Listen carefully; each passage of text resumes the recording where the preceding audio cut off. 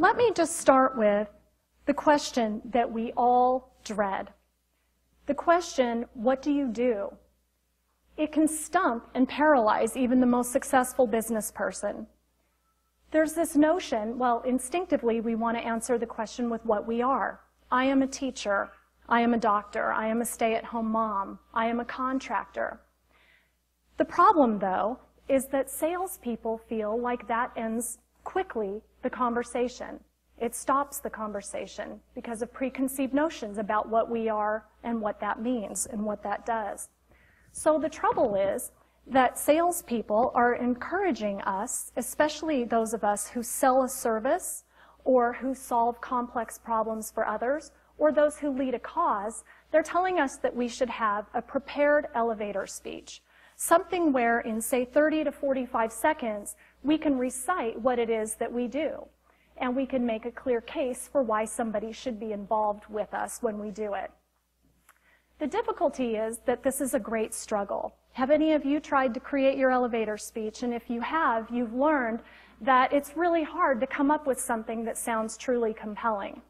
People that have an elevator speech, when we're asked, what do you do? We still stop and we say, oh man, we think in our head this internal dialogue. I hope I can relay this well. I hope that it's effective.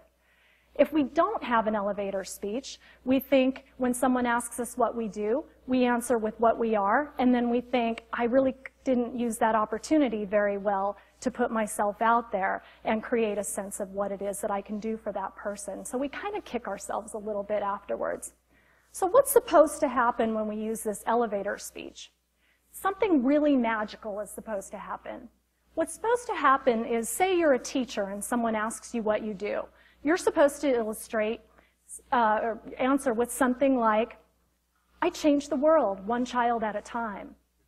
And the person is supposed to say, wow, that's so interesting. Please, please, tell me more. I'm dying to hear. And that really rarely ever happens. What usually happens, that's a noble cause, a noble purpose, teaching, right? When somebody smells that you might be working up to selling something, they're absolutely not going to want to invite a sales pitch. In fact, the reason that they asked you what you do is usually just out of politeness in the first place. Yet we persist in this notion that if we tell somebody something about what we do, that we can do it in a way that's really meaningful to them and that's welcome. And it's really not. Do you know what this actually is? This is actually in-person spam. It's not something that we invite. We're barraging people with our commercials. We're interrupting their day. We're giving them information that maybe in another situation could be of interest to them or of context, but we don't know yet. It's premature. We're delivering information in a way that is irrelevant to them. What the elevator pitch does, I believe, is it epitomizes what's wrong with marketing today, especially in the non-product world. What it does is it tries to emulate product marketing. Product marketing is all about features and benefits. It's all about saying what something can do for you to the mass market. Think about commercials, television commercials, and how they appeal to the mass market. In fact, they're so irrelevant to most people that what they seek to do is entertain you, so that even if you don't need what it is that they're doing, hopefully the commercial will be memorable enough to you that you'll recall it later should that need ever arise. So when we do what we do in a way that solves complex problems for people, we need to really appeal to them through rapport. We need to earn their trust so that they'll listen to us and maybe take heed of our words and care enough about what we're going to say about how to help them. So where does this start? To be taken seriously, a rehearsed message is never going to get us there. In fact, unless we hobnob with famous people, or we do something that really is changing the world in a compelling way, no one is waiting with bated breath to hear more about what it is that we do. Just like the flat answer of what we are ends the conversation abruptly, the preconceived notions will kick in at this point, and the stereotypes will kick in at this point, and people will shut down and say, you know, I don't need that, like the commercial, right? I don't need that. I already have it. That's good. I know what it is. And you'll get an answer that says something like, okay, that's nice, and the conversation halts. So the elevator speech is based on a string of events that start with you sitting in your office, back in your room, and crafting this thing that's about you and about what you want to say to just about anyone, not to anyone specific. It's just to anyone in general. And the problem with this is that we need to really ditch the elevator speech and make the message more relevant to the individual that we're talking to. We need to invert this, and I'm going to show you how. First, we need to stop taking bad advice from sales gurus who tell us that we should emulate the product marketing world, because that's probably not what we do. We need to stop broadcasting impersonally, and face-to-face broadcasting is even worse. But this also applies to social media. If you're a social media user, you don't want to be broadcasting, blanketly to mass market through social channels. That would put you in the same light as this. We need to be relating and we need to be connecting to people.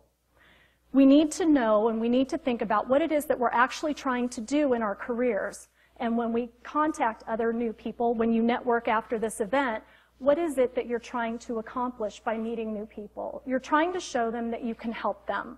And you're trying to show them that you might have some answers and some ideas for them, for their complex problems.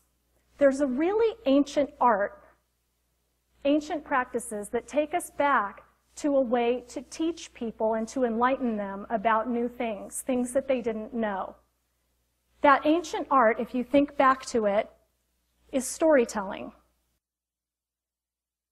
Humans have always done really well with stories. Stories are these beautiful packages or containers that house nuances and complicated messages, and they teach lessons and they illustrate results and they bring us to solutions in a creative way.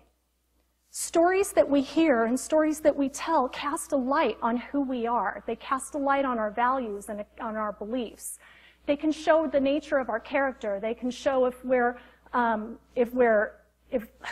funny or we're dull or dry. They can show if we're confident or if we're tentative. They can expose what we're most passionate about, but most importantly, above all, they humanize us. So by inverting the path that I showed you before, by starting with the person that you're talking to, you can get to a point where you're crafting a really relevant message on the spot, right? You're crafting a really relevant message that meets their needs and answers their story. So we're going to seek to exchange stories with people instead of giving a strict, straight elevator pitch. And you might be thinking, how do we decide what stories to tell someone? It's not easy. If we're thinking about it in advance, we might have a couple of favorite stories about results that we can deliver or what have you, but we really need to think about what stories to tell you, this person, at this specific time. And that's quite a challenge. The key is to start with them. Who are they? So when someone asks you what you do, you want to turn the conversation around fairly quickly and find out more about what they do so that you can make your responses and your answers relevant to them. Each of us take a path in our life. We've each followed a journey to get us to where we are today. The journey has twists and turns and nuances. Most of us that started in our careers didn't start by doing what it is that we're doing today. And when you learn somebody else's journey and somebody else's path, it's laced with clues about who they are, and it gives you opportunities to see where your paths intersect over the course of the years, so that when you talk to them, you have new associations. We're all used to using social connectors when we talk to people, when we meet someone new. Maybe it's, do we both have children? Are our children about the same age? Do we have grandchildren? Did we grow up in the same area? Do we follow the same sports teams? We look naturally for social connectors because that's a nice, safe place to be. But what we're really talking about here is developing business or finding people to follow our cause. And so what we need to do is focus more on the business side, and we're looking for the business connectors. So I'm going to show you 5 questions that help you get people to share their business path with you so you can find ways to relate to them along those lines. I want you to think of marketing as a facilitated conversation where you're asking the right questions to invoke responses that are meaningful to the person and meaningful to you.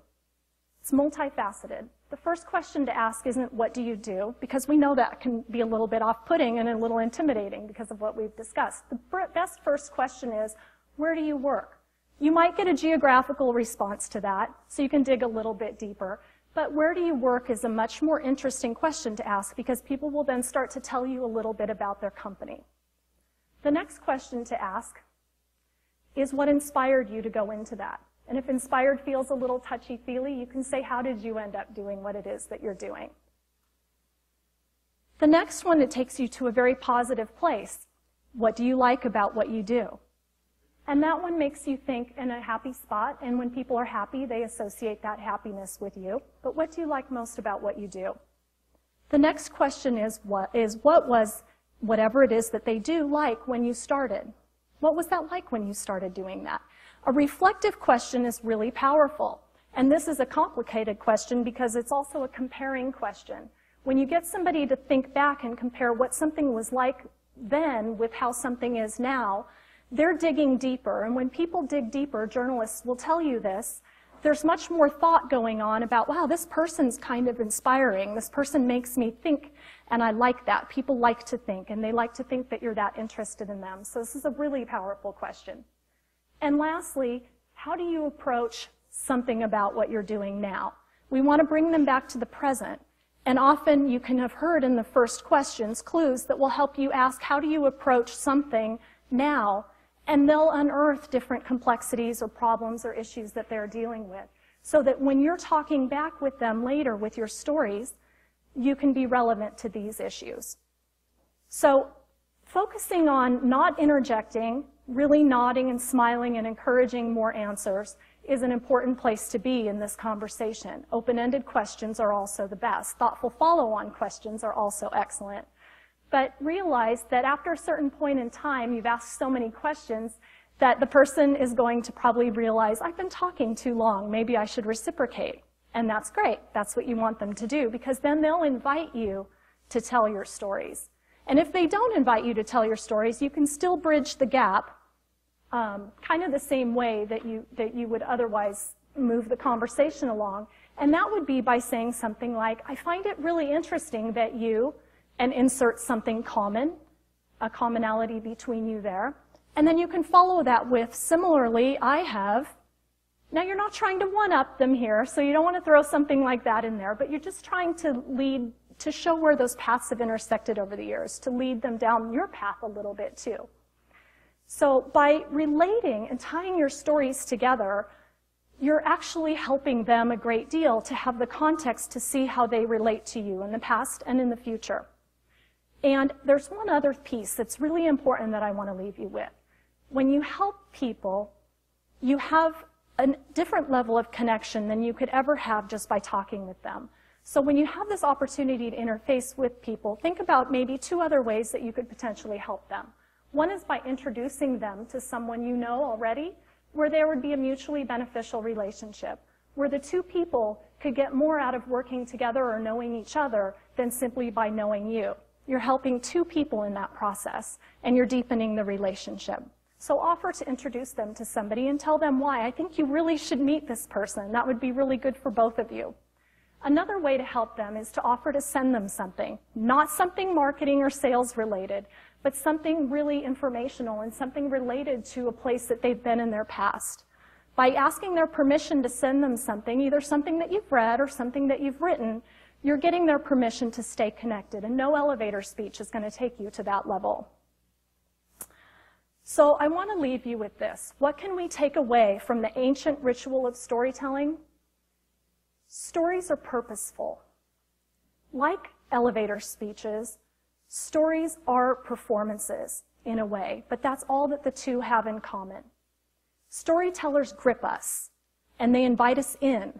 Their stories are always for us. Their stories are not for them. That's really important when you think about the what's in it for me. Before they begin, the storyteller always understands their audience, and they begin to understand what their audience needs to hear. So effective marketing doesn't come from broadcasting. It comes from relating. Forget canned messages. Forget pitches. Just seek to connect through exchanging stories and find ways to stay connected. Thank you.